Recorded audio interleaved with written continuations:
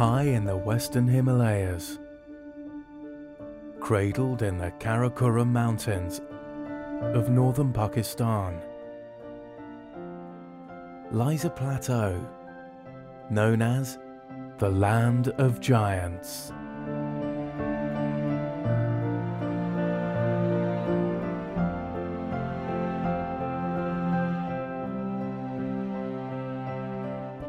The towering K2 dominates this landscape, and to the southwest of it lies the Deosai Plateau, the second highest plateau in the world. From its rugged hills, the legendary Nanga Parbat can be glimpsed in the distant southeast.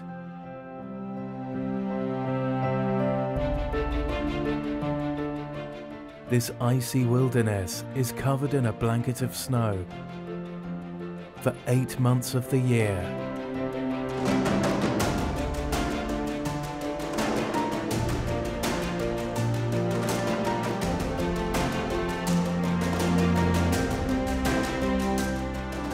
But even in the extreme depths of winter, these plains are not barren. There is life here.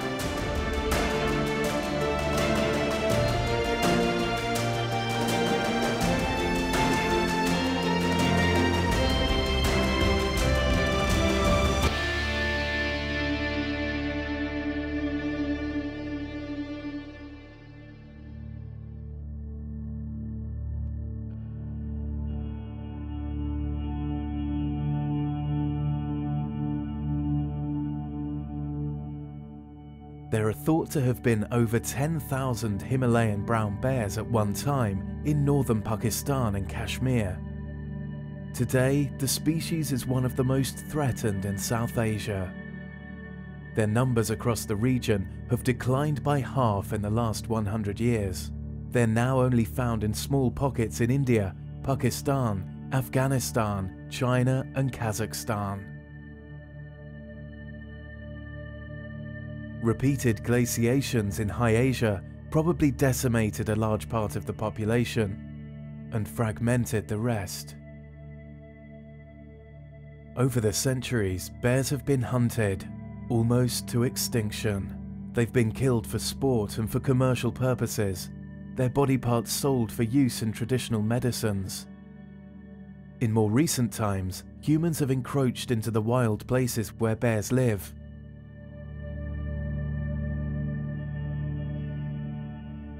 These timid creatures avoid human settlements, and every year across the region, their numbers are declining. But in the unique haven of the Deosai Plateau, guarded by the sentinels of the western Himalayas and the Karakoram Mountains, the bears have found a sanctuary.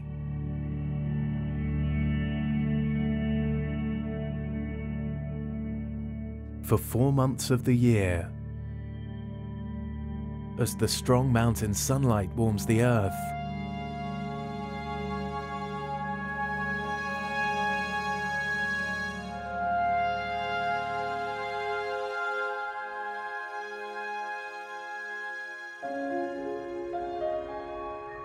the rolling plains of the Deosai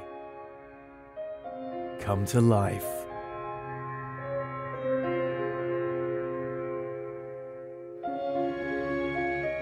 The summer meadows of this Himalayan ecoregion are strewn with swathes of wild flowers.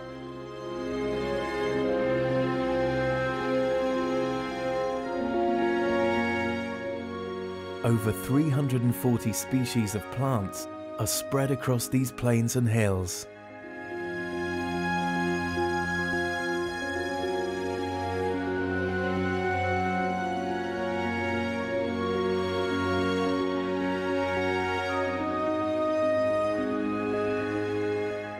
And the bird song of more than 200 types of birds fills the air.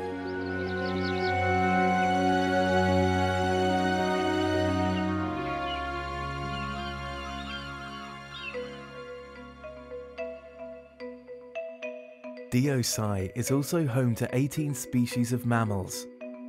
with plenty of playful golden marmots on hand to delight visitors.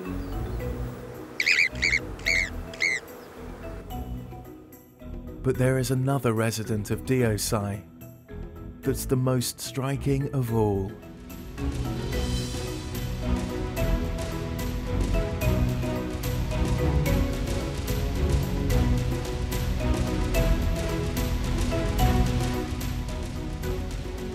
The Himalayan Brown Bear.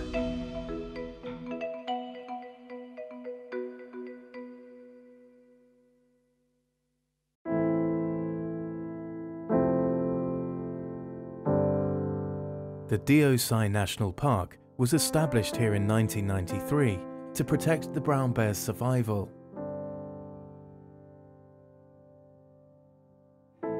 These bears can be found in many areas of the world.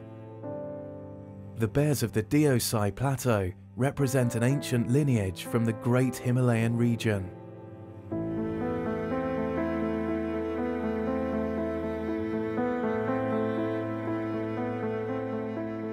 Hibernating in dens in the lower valleys on and off through the winter, they come up to feed on the rich grasses of the park in summer.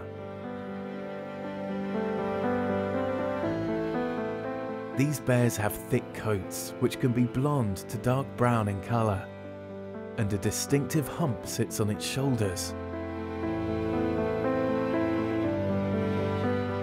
Its slightly concave face is topped with large ears and a long snout. Its large canine teeth are capable of tearing meat, but these bears are largely vegetarian, and its back teeth are better suited for eating plants.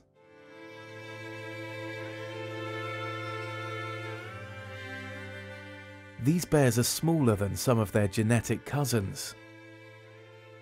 Even when fully grown, males only weigh around 120 to 150 kilograms and measure about 1.5 to 2 meters in length.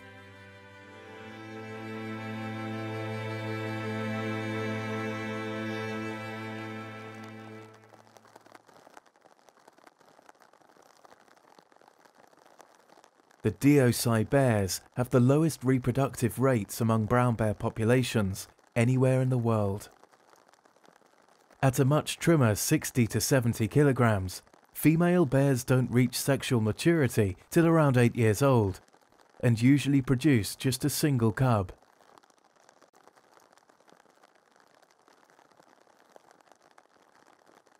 The cub may stick to his mother for as long as 5 years. And while he is with her, she will not mate again.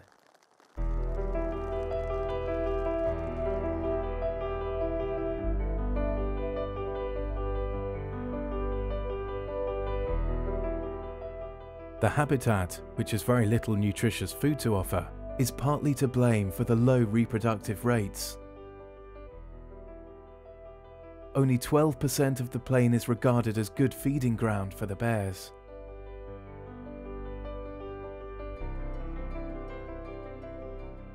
Nevertheless, the bears are not picky eaters and will eat whatever is at hand. They're predominantly vegetarian, eating grasses, bulbs and roots, which they'll dig up with their long claws. Insects and fish are on the menu too.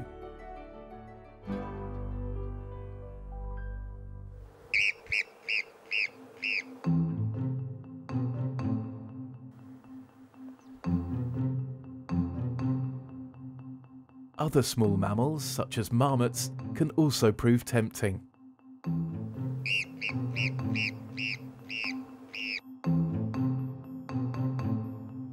Although with their vigilant sentries on duty,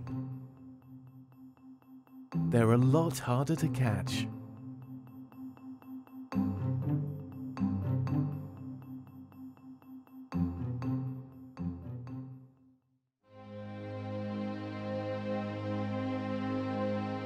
The Deosai National Park is the sole habitat in the whole of South Asia that can claim an increasing population of brown bears. In 1993, though the situation was very different, in the early years, There were a lot of difficulties in Deosai in terms of conservation. The Himalayan Wildlife Foundation recognized that the very survival of the bears in Deosai was at risk and decided to act. They gathered international funding and set up a field camp, conducting vital research on all aspects of the bears and their habitat. That summer we went around all over Deosai. We worked really hard. We walked up and down looking for bears. We counted the bears and all we could find were 17 bears. Compared to what we had heard from the wildlife department, there were 500. So we were really worried that maybe there were 500 bears once upon a time and maybe this is all that is left. So we have to do something. We had to dart the bears, put radio collars on them so we could do some tracking. We started collecting data, we collected blood samples. That went into genetic studies. So that was kind of a breakthrough in the information we had. Out of this came out a full conservation program. The Himalayan Wildlife Foundation worked with local communities to foster conservation awareness and also recruited park staff from here. Training the local people in park management gave them a vested interest in the future welfare of the park. We left in 2002-03. We handed it over to the department. The basic systems were in place. There was a level of protection and the department got its staff in place with its own funding. By 2007, the population of brown bears in the park had grown significantly. 43 of these fascinating creatures were now living in the Deosai Plateau.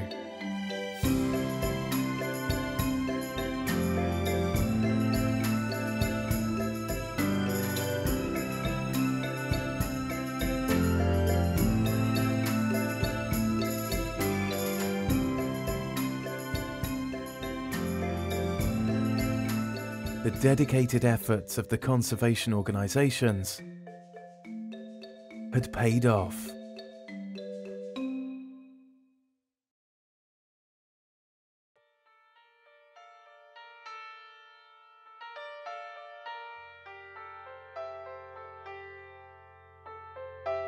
When the Deosai National Park was created in 1993, little was known about the ecological needs of the bears.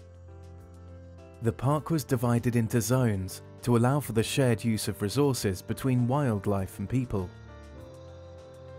Deosai में कोई core area जिसको हम कहते हैं वो कोई 1400 square kilometre का area बनता है जिसको कोर कहते हैं। कोर एरिया वो एरिया था जहाँ पे बियर्स की पॉपुलेशन डेंसिटी जो थी वो ज़्यादा थी और प्रेफर करते थे उन एरियाज में रहना bears.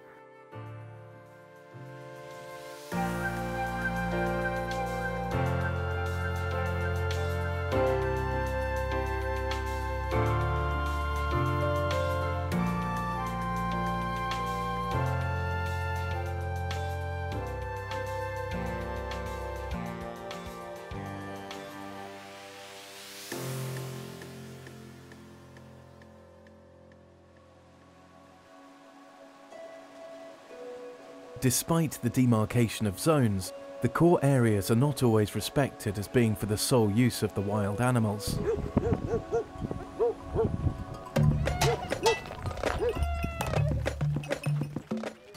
There are many pressures on the park, including the nomadic herders that arrive each summer.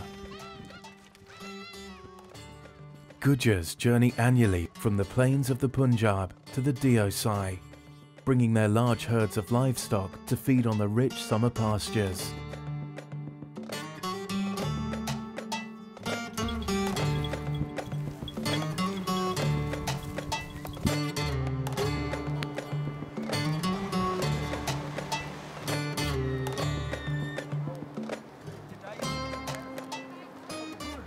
Their life is a hard one, of the sort typically associated with nomadic people.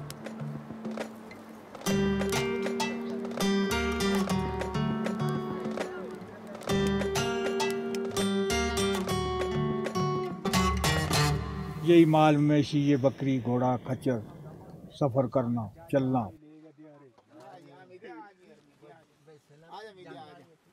पहले हम बहुत ठीक थे, बड़ी अच्छी सहूलत थी हमारी।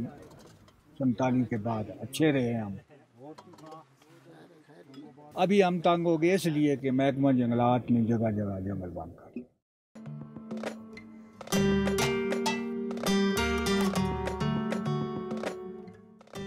The herders are taking their livestock deeper into the bear's habitat every year. इनसे शुरू में जब नेशनल पार्क बनने से पहले या 50 साल या 60 साल 70 साल पहले की बात करें तो वहाँ पे एक दो ख़ानदान ही थे जो आ रहे थे देवसाई में। उनके लाइफ स्टॉक भी कम थे, उनका इम्पैक्ट पार्क के ऊपर इतना ज़्यादा नहीं था।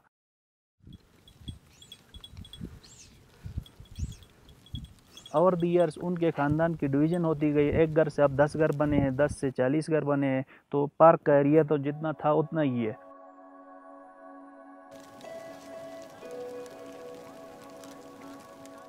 In 2012, approximately 14,000 livestock grazed the pastures of the Deosai National Park.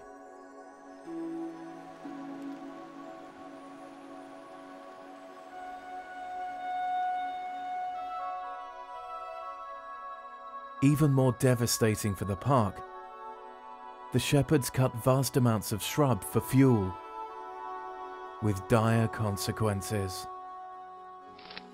यहाँ की जो बुशेस हैं, छोटी मोटी झाड़ियाँ हैं, विलो की एक स्पीशी सेलेक्स की यहाँ पे होती है, उसको काट के वो अपना तमाम यूटिलाइजेशन जो है उनका हीटिंग का, कुकिंग वगैरह का सब कुछ उसी से करते हैं। उसका असल मसला ये है कि ये बहुत एलिवेटेड एरिया है, 12-13 हज़ार फीट से ऊपर का एरिया है। यहाँ पे एक सेलेक्स की स्पीशी को, एक प्लांट को ग्रो करने में बहुत अरसा लगता है। However, it's not just the Gujars and their livestock who have an impact on the park.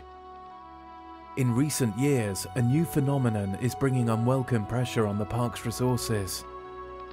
Commercial herders have started to run large herds of livestock through the park. As the prices of meat in the market have gone up, everybody's brother wants to take animals up to Deosai. It's not just the old Gujars who used to do it for a subsistence living. It's become commercial now. More animals mean taking away the habitat from the bears. The bears are now getting pushed away into corners.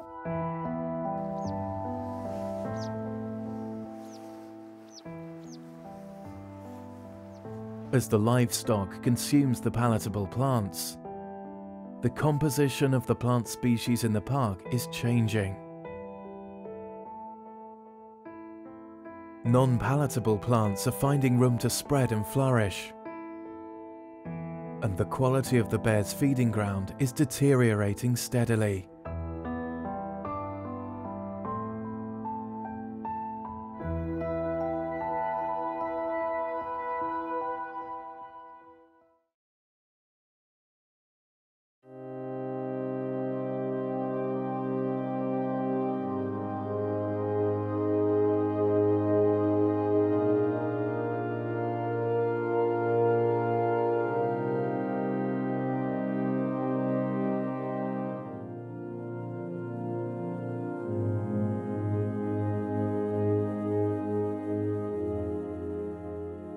In the Deosai National Park, the construction of roads and bridges is allowing for easier access across the plateau.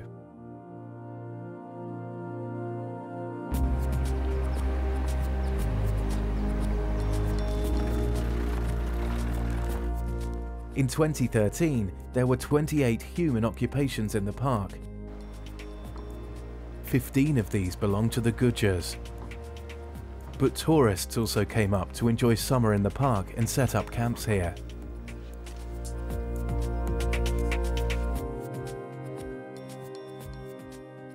जब ये initiate हुआ था construction का काम, तो उस वक्त हमने इसको रोकने की कोशिश की थी कि बाय रूल्स एंड रेगुलेशंस किसी भी नेशनल पार्क के अंदर ऐसी कोई स्ट्रक्चर परमानेंट किस्म की न बनाई जाए जिससे उस इलाके की नेचुरल जो ब्यूटी है उसको डिस्टर्ब किया जाए या वो चेंज हो।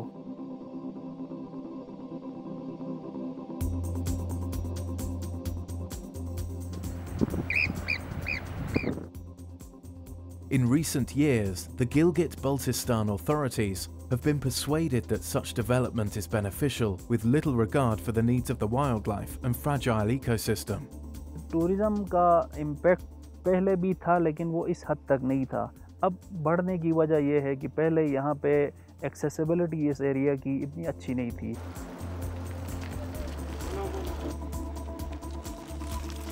हमारी तैयारी को इतनी कोई ख़ास तैयारी तो नहीं है, लेकिन डेफिनेटली जब टूरिज़्म का फ़्लो यहाँ पे बढ़ेगा तो इसका नेगेटिव इम्पैक्ट ही होगा अनटिल एंड अनलेस अगर हम उनको प्रॉपर अवेयरनेस के साथ यहाँ ना भेजें। Many of the tourists coming to the park, especially from the nearby areas, have very little understanding of good environmental behavior. Honestly बताओ, मुझे पाकिस्तान के लोगों से बड़ा डर लगता है। हम अपने मुल्क और अपनी नेमतों के बारे में बहुत केयरलेस हैं। अगर इसको प्रमोट किया जाए तो सही इन्फॉर्मेशन के साथ किया जाए, सही कंसिडरेशन के साथ किया जाए कि जब लोग इधर आए उनका इधर कूड़ा फेंकने का दिल ना करे। Instead of acting as caretakers of this stunning piece of national heritage, the visitors often inflict harm to it. Some light fires in the park and leave pools of trash, most of it being non-biodegradable. There is no system whatsoever for dealing with all this trash which they leave behind. The biggest problem that we face is lack of funds. The number of staff that we have in the park, that is very limited. Their ability to move around is very limited. It is 2,600 square kilometers of territory in a difficult terrain. And as the number of visitors is increasing and pressures are increasing, we need more resources. The government of Gilgit-Baltistan, as most of the governments, have very limited resources, whatever is left from other developmental requirements.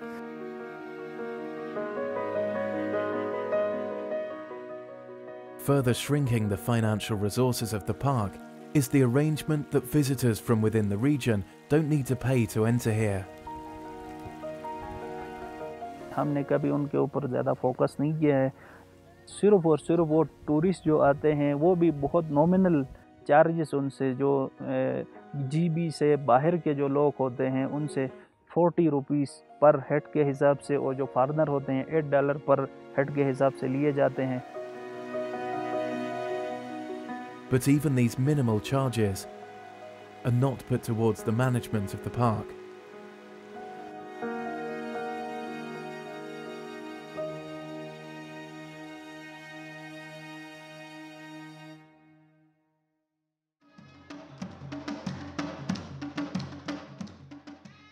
There are many settlements in the valleys below the Deosai National Park. In the villages of Karmang, Montoka, Dapa, Shilla and Sudpara, the local people live a life of extreme hardship. Investment projects from donors are extremely hard to come by in this region, and little has changed here in the last 100 years. हमारा यहाँ जो है सर्दियों में बहुत बड़ा मुश्किलात है। अक्टूबर में बर्फबारी शुरू हो जाती है। माल मवेशी को पालना बहुत बड़ा मुश्किल है। सर्दियों में यहाँ उनको चारे में ले जाने की तो बहुत बड़ा हुआ है, बर्फबारी की वजह से वहाँ नहीं पहुँचते हैं। और घास जो है हम लोग जो है तकरीबन मनों के हिसाब से बहुत बड़े बड़े टाल लगा के जमा कर लेते हैं। तकरीबन हमारा इस घास को जमा करने के लिए, जानवरों के घास जमा पूंजी के लिए हमारे लिए कम से कम जो है ये अप्रैल मई से लेकर आगे अक्टूबर तक जो है ये जितने महीने होता है उसमें जो हमारा पूरा वक्त उसी में लग जाता है इनको घास जमा करने के लिए।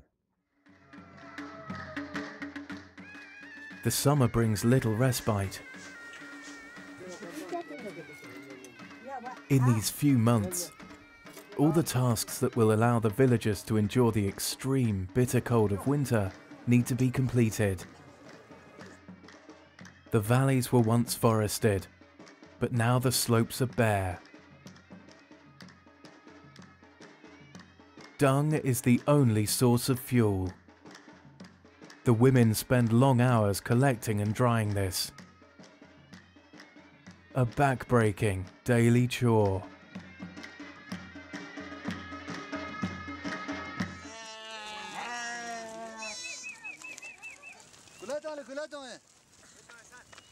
The villagers rely heavily on their livestock to eke out a living.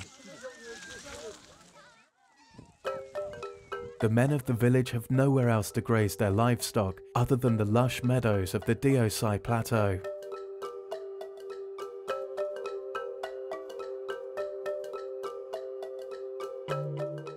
When the park was created, they claimed traditional grazing rights, which had to be respected. In recent years, while the bear population has grown, so has the human population. And bears and livestock have started competing for grazing pastures. With each added demand on the park's resources, what's left for the bears is steadily diminishing.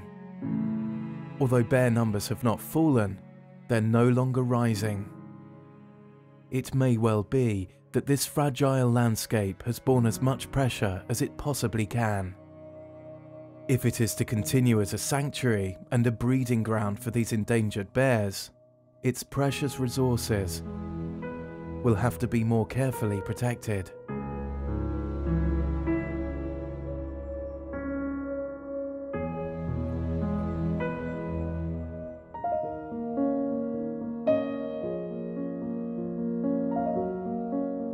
Deosai is the only place where there is a sustainable population of bears in the region.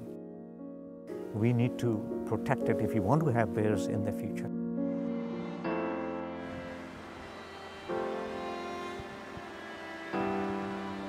The presence of humans in the bear's habitat is a reality, and local communities have to be integrated into conservation efforts. One other initiative that we'd like to see put in place is a very effective community collaboration and awareness program in which all the people of the local communities join in the effort, own the national park, see it as their asset and their future, and work with the department and people like us. This type of inclusive program is just what the Himalayan Wildlife Foundation focused on in the past. The recovery of the bear population suggests the strategy was very successful. When park rangers and staff are drawn from local communities, they take home a better understanding of the conservation issues. An awareness campaign to enlist the support of the local communities is also key. As the largest animal in the area, they are often blamed for most of the attacks on livestock. जो livestock के ऊपर इनकी attacks का है वो कुछ नालों में इनके अटैक्स हैं, लेकिन लोग इसको गलत पोर्ट्रे करते हैं कि अगर उनका कोई जानवर वैसे ही मर जाता है, गिर के मरता है, डिजीज से मर जाता है, तो वो बियर के ऊपर डाल देते हैं. Making the local people aware of the other, more common causes of the livestock deaths can help create a more tolerant attitude to their bear neighbours.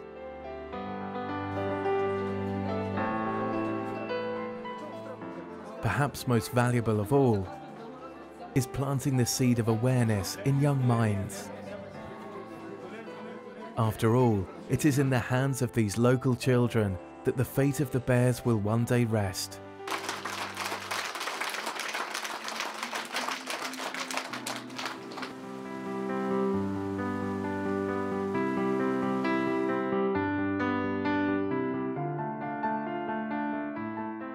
Finding alternative sources of subsistence for the communities is also vital. Reducing their dependence on livestock will help to protect the bear's habitat. Such programs have been successful in other remote mountain communities. Fish farming was introduced in the Brogil Valley, and a vaccination program in the Ayubia National Park With initiatives like these, the lives of the local people could be greatly improved.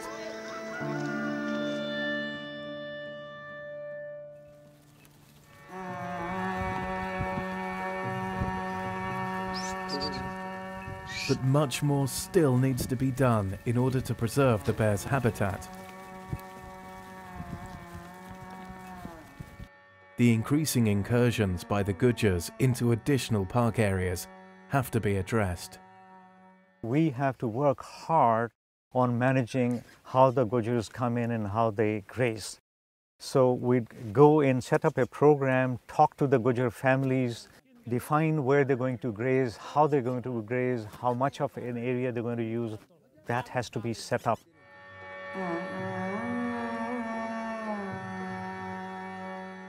The biggest hazard they pose to the park, however, is the amount of shrub they cut.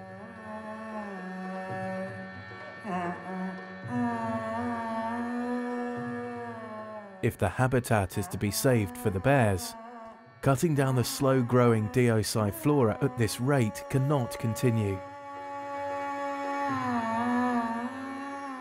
But to enforce all these limitations will take far greater resources than the park authorities currently have.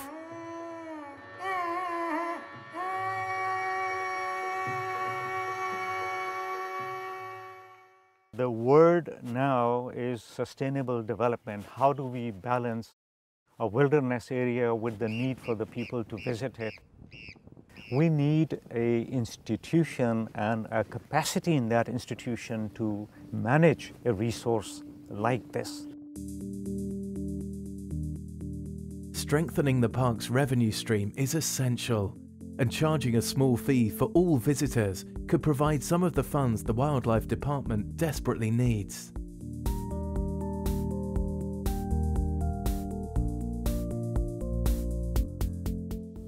The roads and structures that have been built are proving detrimental to the habitat and wildlife, which can thrive only where there is very little human activity. Once the precedent for building within the park is established, it's hard to stop. The needs of the park and its creatures could soon be completely overwhelmed as so-called development marches on. There's also an urgent need for environmental education for visitors to the Deosai, and a stronger enforcement of park rules so that they don't damage this unique wilderness. To restore the park to its former pristine condition, a proper system of garbage disposal will need to be put in place.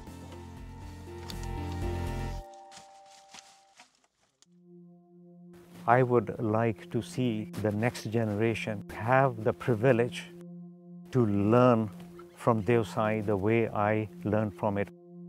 If this value is lost, something very precious will go missing from this country.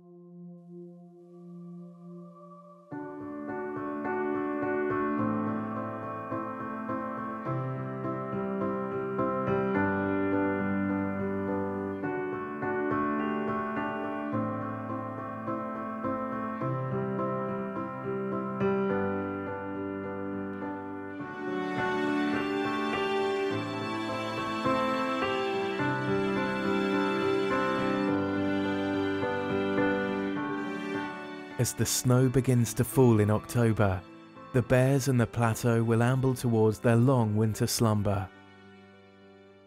For this period, nature will be its own guardian, and the land will have a reprieve under its blanket of snow. But in order to flourish, this fragile ecosystem also needs to be protected through the warm summer months. It cannot sustain the growing onslaught of human demands upon it and remain unchanged. It is time for us to take care of this land of giants, allowing it to regenerate and provide a sanctuary to some of the world's most rare and magnificent creatures.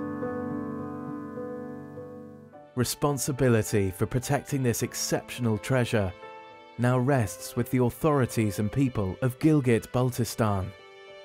To preserve it, they will need the support of international donors and all of us who hope to safeguard Deosai for future generations.